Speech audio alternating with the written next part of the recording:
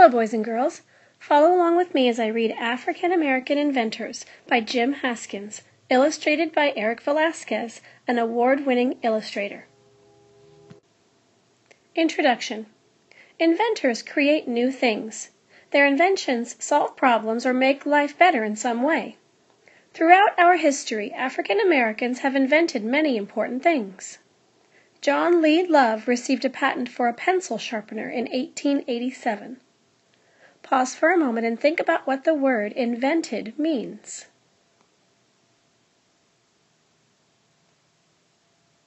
Garrett Morgan received a patent for an early type of traffic signal on November 20, 1923. John Purdy and James Sadguar patented a folding chair in 1889. Benjamin Banneker. Benjamin Banneker was born on a farm in Maryland in 1731.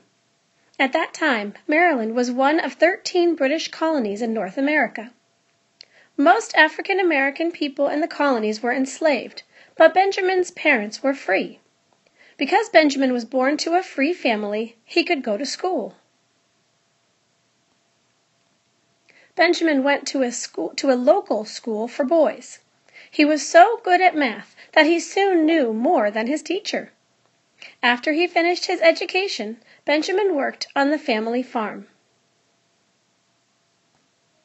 Benjamin's life changed when he was 20 years old. He met a man who owned a pocket watch. The watch had been made in Europe. Benjamin was so interested in the watch that the man let him keep it. Benjamin studied the watch, its parts, and the way it was made. He decided to make his own clock out of wood. It was the first clock ever made in North America. Benjamin used his clock to measure the movements of the stars. He used math to figure out the positions of the stars, sun, moon, and planets. Years later, he wrote an almanac. An almanac is a book that lists the positions of the sun, moon, and planets for every day of the year. Benjamin wrote a new almanac every year for 6 years. People read it to find out when the sun and moon would rise and set. They read it to find out how the weather would change each season. Many farmers used Benjamin's almanacs so they would know when to plant their crops. He was as famous for his almanacs as he was for his clock. Sarah E. Good. We know quite a bit about Benjamin Banneker. We know very little about Sarah E. Good. What we do know is that she was the first African American woman to receive a patent for an invention. A patent is a legal paper. It is given out by the United States government in Washington, D.C. A person who invents something can get a patent to prove that he or she was the first to have it made. No one else can say they invented that same thing. Sarah was born in a southern state in 1850. She was born into slavery. When slavery ended, Sarah was a teenager. She was able to go to school once she was free. After she received her education, Sarah moved to Chicago, Illinois. Sarah must have been smart and hardworking. By the time she was 35 years old, she owned her own business. Sarah Good was the owner of a furniture store. Many African American people were moving from southern states to northern states in the 1870s and 1880s. They moved into apartment houses. Sometimes many people slept in one room. This was because many people did not have enough money to rent their own rooms. Sarah had the idea of making a bed that could fit in a small space. It could fold up during the day and unfold at night. She worked out a design. Then she made a model.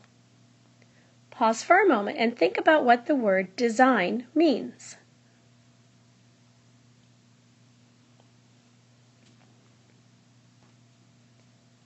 Sarah called her invention a cabinet bed.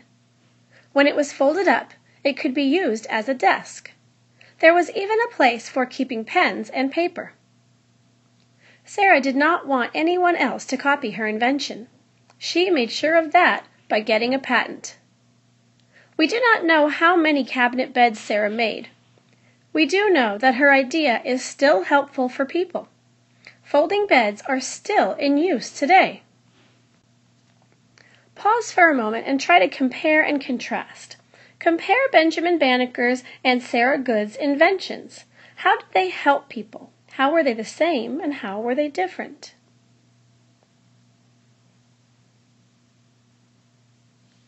Okay, let's move on. Washington Carver. George Washington Carver was born in Missouri about 1861. Like Sarah E. Good, he was born into slavery. His family was enslaved by a couple named Carver. George was raised by Mr. and Mrs. Carver. George loved the Carver farm with all of its plants and animals. He planted his own garden. Soon he knew so much about plants that people called him the plant doctor. George wanted to go to school to learn more about plants. Slavery was over, so he was free to leave the Carver farm. It took him 20 years to get enough education and save enough money to enter college. George went to college in Iowa. He was the first African American student at the school. He studied farming and learned even more about plants. When he graduated, he became a teacher. George taught at Tuskegee Institute in Alabama. It was a college for African American people. He studied plants at the college. George told farmers that peanuts and sweet potatoes were good crops to grow. He found that he could make 118 different products from the sweet potato. These included soap, coffee, and glue. Pause for a moment and think about what the word products means.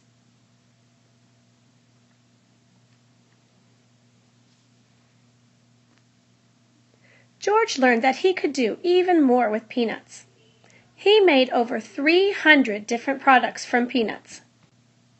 Some of these were peanut butter, ice cream, paper, ink, shaving cream, and shampoo. George only received 3 patents for the products he invented. He believed that most of them should belong to everyone. Patricia Bath, M.D. Patricia Bath was born more than 75 years after George Washington Carver. Patricia was born in a northern state. She grew up in the New York City neighborhood of Harlem. Like George Washington Carver, she was still young when she began to study living things. Her special interest was human diseases. After high school, she got a job helping people who studied cancer. In college, Patricia studied chemistry. When she went to medical school, Then she went to medical school. She decided to study eye diseases. She wanted to find out how to remove cataracts. Cataracts are like clouds on the lens of the eye. They make everything look cloudy. Patricia designed an instrument for removing cataracts. It gives off a powerful beam of light that breaks up the cataract. Then it can be removed. Okay, pause for a moment. Think about what the words instrument and powerful mean.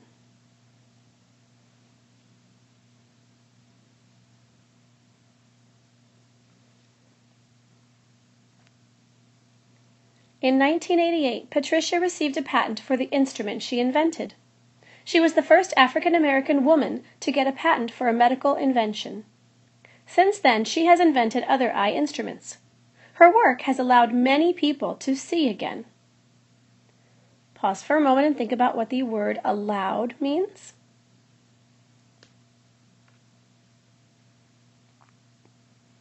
Okay, let's try one more time to compare and contrast. Compare and contrast Patricia Bath and George Washington Carver. What do they have in common, and how are their lives different?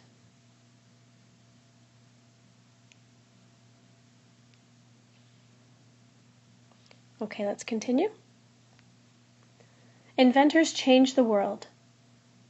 The stories of these 4 inventors show how African American inventors have helped make life better for all Americans throughout history. Benjamin Banneker helped people keep time and know the positions of the stars and planets. Sarah Good made furniture for people to use in small homes.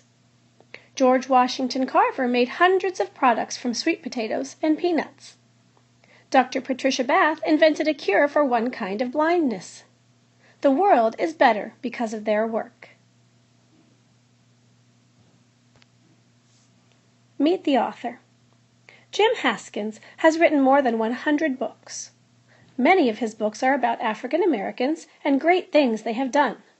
Some are about the history and culture of Africa. Jim has always loved to read and learn about famous people. He says, "I did not have any favorite childhood authors, but mostly enjoyed reading the Encyclopedia Britannica and World Book, volumes A through Z."